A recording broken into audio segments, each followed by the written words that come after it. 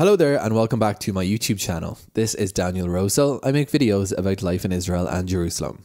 As I've been covering lots of themes related to aviation and travel recently, I wanted to make a video about the airports in Israel. Many people assume that there's only one airport in Israel, Ben Gurion Airport near Tel Aviv, although that's not actually the case. Israel actually has quite an interesting selection of airfields.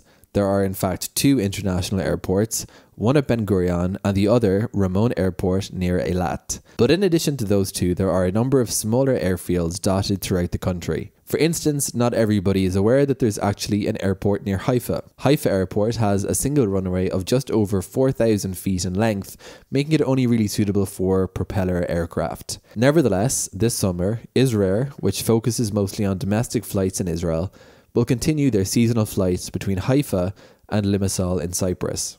Another somewhat obscure Israeli airport is the Kiryat Shemoneh Airport, located just outside Kiryat Shemoneh, the northernmost city in Israel. Previously, there were flights operating between Kiryat Shemoneh and Sde Dov Airport in Tel Aviv, serving the needs of Israelis who wanted to get between these two cities quicker than they could by road. The service, however, was discontinued in 2007, and Sde Dov Airport has also since been decommissioned. Besides airports, there are private airfields and military bases dotted throughout Israel. The military bases serve the needs of the Israeli Air Force, and the private airfields, such as Habonim Airfield, are used for general aviation, which means private flying. The Israeli Air Force maintained some operations at Ben Gurion Airport until 2008 at Air Force Base 27, which dated back to the days of mandatory Palestine and was once in fact operated by the British Air Force. In 2008, the last unit stationed at the base were moved to Nevatim Airfield, located near Beersheba.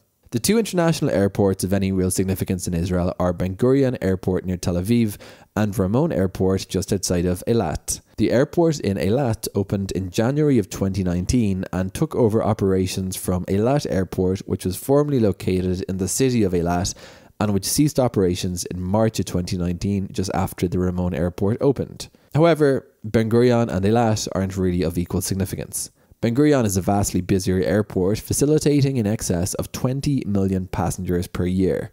Ramon Airport mostly serves the needs of residents of the southern city of Eilat and those looking to vacation in that city specifically, and is only equipped to serve about 2 million passengers per year. The newish airport in Eilat, however, does play a very important role for diversions from Ben Gurion Airport and also provides Israel with critical air redundancy during times when Ben Gurion's regular traffic is disrupted, for example due to rocket fire from the Gaza Strip.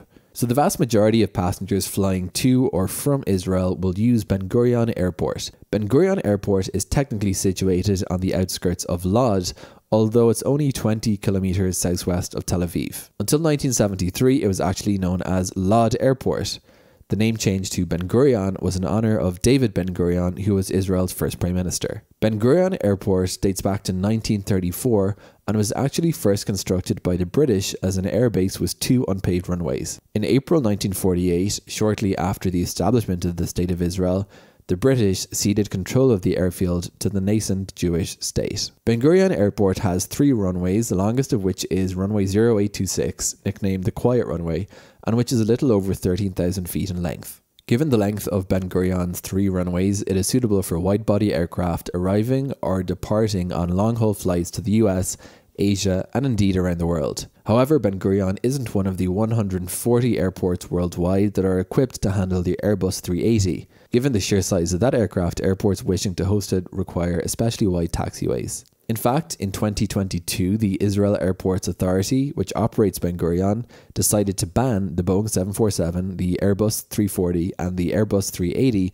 from its airfield. The move was intended to reduce noise and pollution and took effect in March of 2023. So this is actually the first summer season during which jumbo jets will be conspicuously absent from the airport. Ben Gurion Airport is mostly used for international aviation. However, there are regular daily services running between it and Ramon Airport outside of Eilat. Flight time on the Tel Aviv to Eilat route is about 45 minutes, and the route is operated by both Arkia and Israel using an Airbus 321. The vast majority of international flights use Terminal 3 at Ben Gurion for arrival and departures.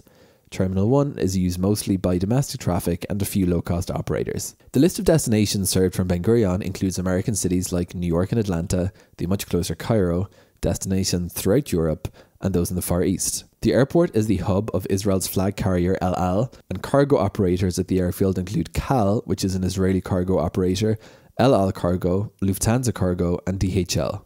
By number of passengers, Istanbul in Turkey is the most popular destination according to 2022 figures. Dubai is interestingly now number 3, and New York only comes in 5th place. El Al, followed by Wizz and Ryanair, are the airlines carrying the most passengers to and from the airport. The second fact really demonstrates how quickly the Open Skies Agreement has changed the face of travel for Israelis. If you'd like to learn more about that historic aviation accord, then check out my video on the subject. Connectivity-wise, the Tel Aviv to Jerusalem fast train passes through the airport, and bus links between the two cities to the air conduit are regular. Ben Gurion is widely regarded as being the most secure airport in the world. It is protected by Israel using both covert and overt practices, most famously including in-person interviews during which human agents look for body language clues that may indicate cause for further suspicion. No attempt to hijack a plane departing Ben Gurion has ever succeeded. Thanks for watching. Until next time.